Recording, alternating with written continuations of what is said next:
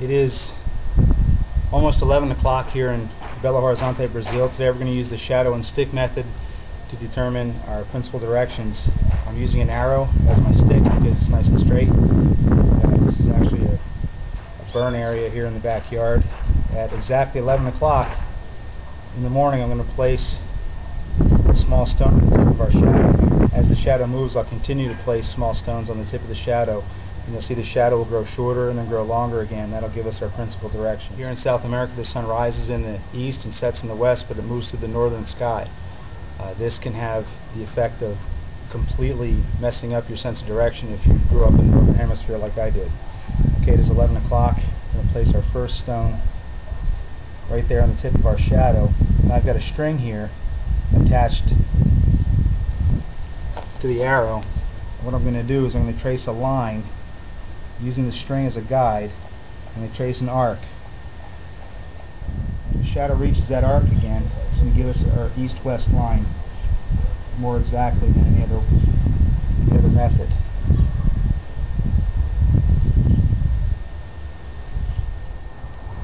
It is now 11:30 in the morning, and you can see our shadow's already moved a half hour's worth of distance. I'm going to place my second stone now on the tip of that shadow, and that gives us our first increment half-hour movement. You see the shadow's already shorter; it's closer to the arrow.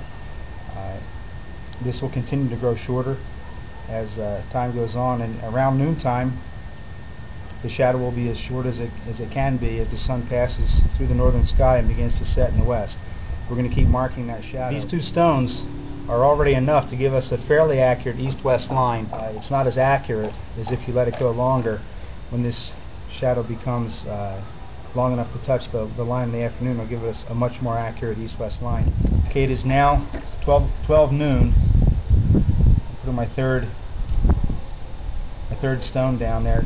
Theoretically, this should be our shortest shadow. We'll see here in a few minutes if it gets any shorter or continues to grow. And you can see it's also moving away from our line that we drew originally. Now this should keep going and grow eventually this afternoon and give us a perfect east-west line. Once we determine the shortest shadow that we get, once the shadow begins to grow, that will give us a perfect north-south line, because the sun rises in the east, sets in the west, travels through the northern sky. So this point at the base of the shadow will be due north, and the other tip of the shadow will be due south, and that line will intersect perfectly our east-west line here. So it pays to pay attention to make sure you mark the exact point where your shadow is the shortest, because that shows you where the sun is passing directly overhead. Now exactly 12:30. This is my fourth stone there. So it's already approaching the arc that we've drawn here again. Okay, it is now actually 5 minutes to 1, and our shadow has already reached our arc again that we had drawn before. Put our last marker right there. It tells me that my 12 o'clock shadow was actually my shortest shadow. As you can see, these others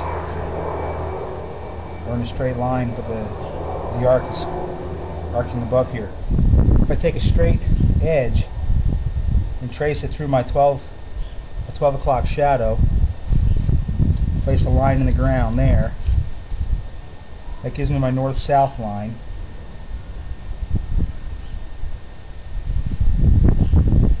Perpendicular to it, if I trace a line here, I've got my east-west line. This here is our north, east,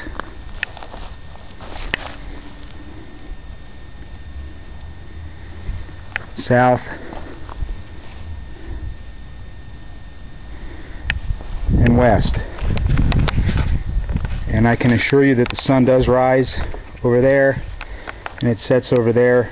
Now we have an accurate north and south line as well. From this you can determine your compass directions using the sun. This took me about 2 hours to accomplish, but it is very accurate.